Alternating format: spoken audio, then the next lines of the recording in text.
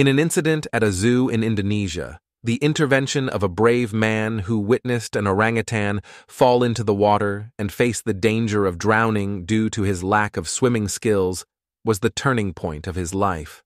While visitors were admiring the orangutan unexpectedly lost its balance near the water and fell into the water in a panic, threatening to drown.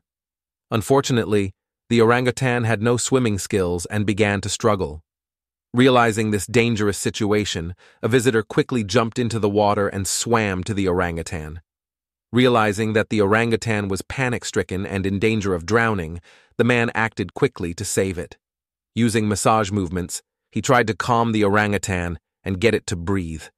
The idea for this therapeutic massage came from his instincts.